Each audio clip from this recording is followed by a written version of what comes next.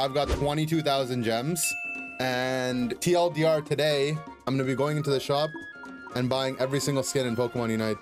Thankfully, there's a sale offer. Apparently, you can get anywhere from 20 to 50% off your next 8 purchases here. It's completely random. And in my case, it might be the difference between me saving like 10 bucks or like 40 bucks or 50 bucks. So the Hopium and the Copiums are on 50, but I don't know. It's a scam.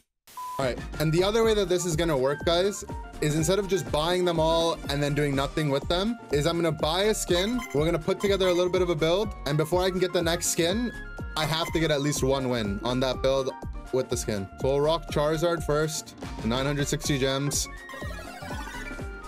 Build based on the skin, okay. Starting off with the Samurai style Charizard. Like a good group of samurais, my team showed excellent coordination.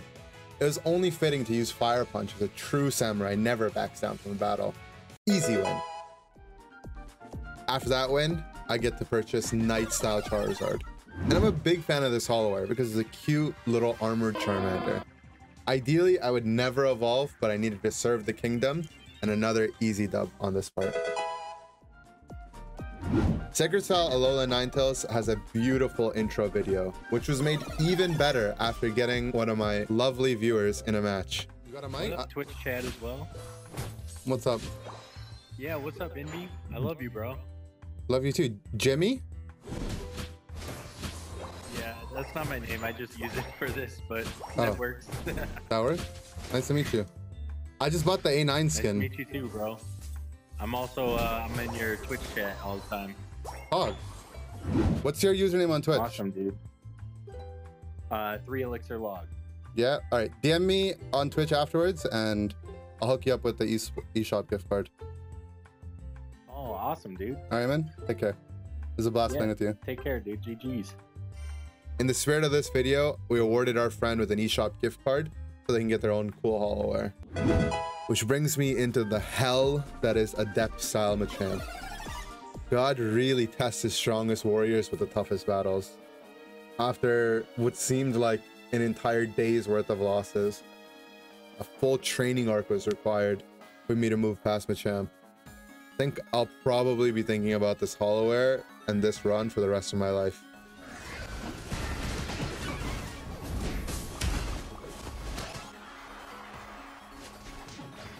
Nice.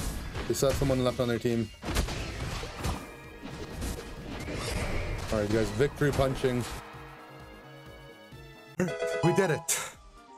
After that abomination, I was awarded with what I think might be the best Holowear to date, Fancy Aegislash.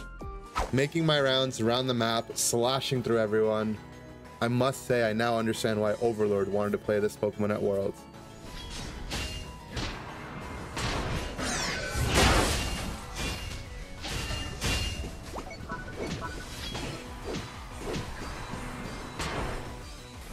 Alright, I can burst this from here, I think. But hands down, best Holowear in Pokemon Unite. Rock and Roll Style Trevenant is a top tier skin. Clearly, it's got some Elvis Presley inspiration. Wonder if that's illegal or not.